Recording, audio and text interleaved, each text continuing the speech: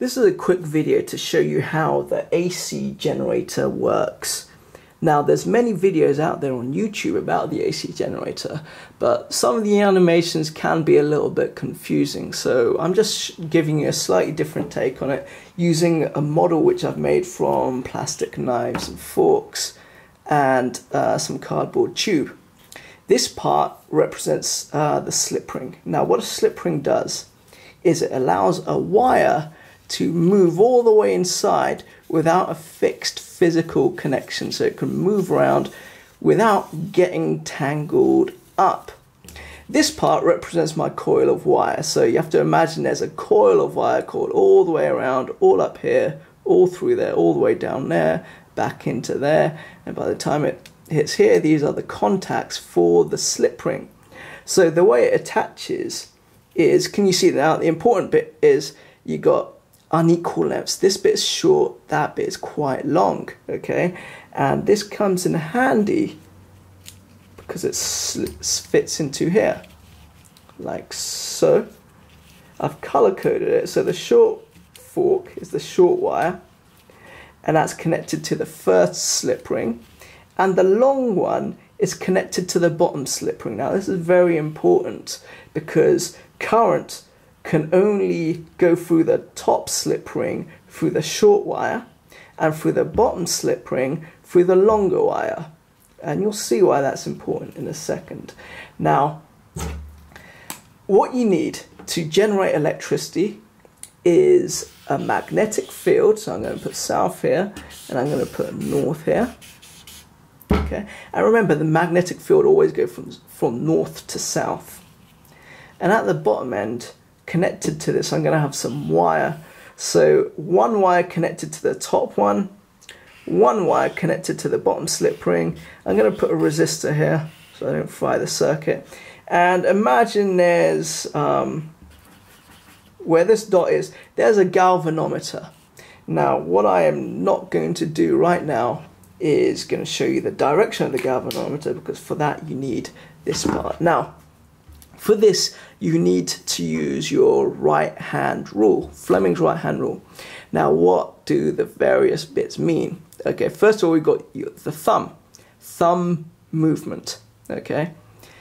First finger is field, and second finger is current, okay? So you've got this three-dimensional perpendicular arrangement. Thumb for movement, first finger field, second finger is the current, okay?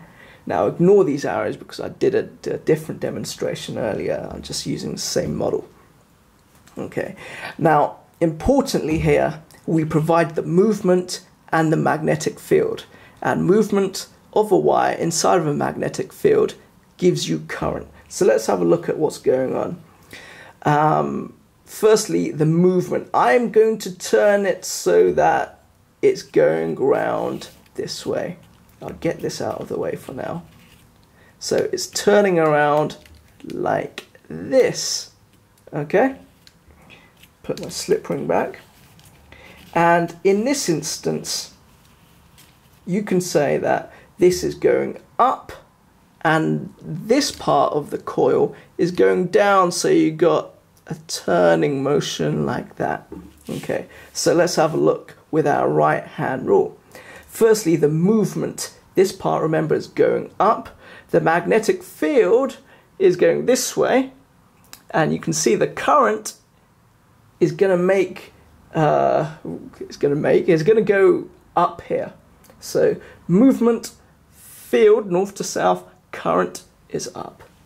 Okay, and on this side, remember, I'm moving it this way.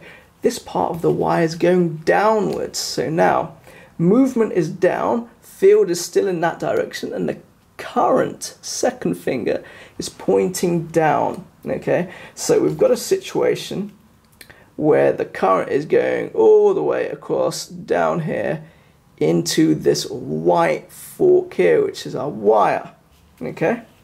Now, concentrate on this bit. Current is going down into the white fork. The white fork is only connected to the bottom slip ring. So the current is going to go into here, up here, and back into the black wire up there. And as it does so, it goes around. A galvanometer would move like this. I hope that's clear. Now remember, we're still providing a movement, and we're going to end up like this at the next half revolution. Okay, like this. Now, same story.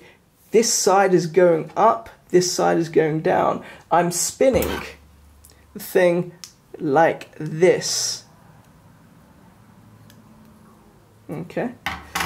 Importantly, the orientation is just reversed. That's the only difference. So let's have a look. Movement is going up. Magnetic field is this way. Current is going upwards here. And again, this side is going down. So movement is going down. Magnetic field is that way. And if I can orientate myself, you can see my finger is pointing downwards there. So again, you've got this current flowing in this kind of a loop. Importantly, the current is always going to flow in that loop. It just differs whether it goes down the short wire or the long wire. In this case, it's going down the short wire. And the short wire, represented by the black fork, is connected to the top slip ring. So it's going to go down here, up into this bottom slip ring, and then it's going to go up the white wire or the longer wire. You see? So now, if it goes down here, the current can only go down here, and the galvanometer is going to be moving the other way. So as you go like this, it now goes this way. Like this, it goes this way, downwards. Okay? And then, like this, it goes the other way again. This is why it's called alternating current, because the current is always changing direction. And if you're going to summarize it, you can summarize it like this. You can say movement of a wire plus magnetic field gives you current. Okay? Movement of a wire plus magnetic field gives you current.